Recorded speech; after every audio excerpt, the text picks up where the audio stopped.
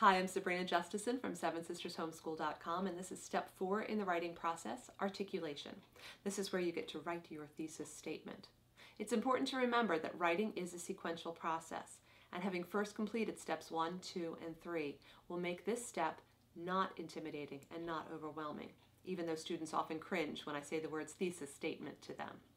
Articulation is basically just looking at the ideas you've already come up with, the writing voice you've chosen, and the support that you've jotted down on your scrap paper, and then asking yourself, okay, so what am I trying to say here?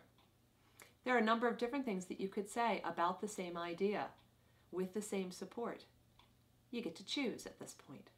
Last vlog, we looked at creating a descriptive piece about my perennial garden out front, and we jotted down a list of possible support. Things that could be included in a poignant piece. That was the voice that I had chosen. Well, I want to mix things up a little bit. We're going to write the same descriptive piece, but we're going to use a different voice. Let's go with the action voice this time. So we've got various pieces of support, and I've circled the ones that are going to fit best with an active descriptive piece.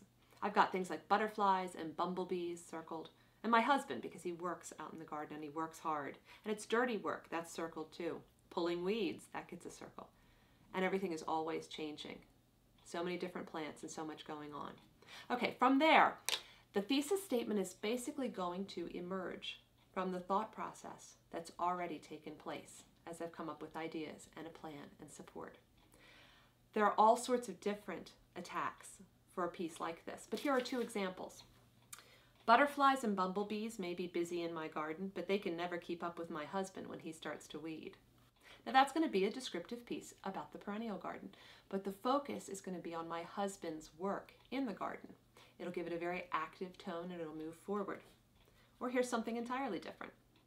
There's so much life in my garden in summer.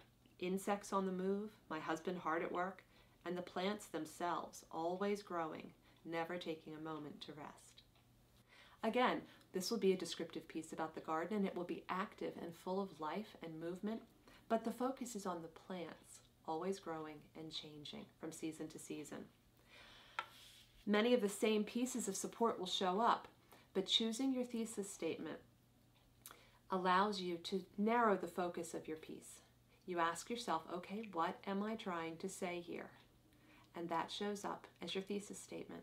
I recommend jotting down 2 or 3 or 4 of these, again, on scrap paper. You're not committing to anything.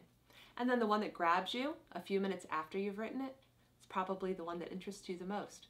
That's the one to write your piece around.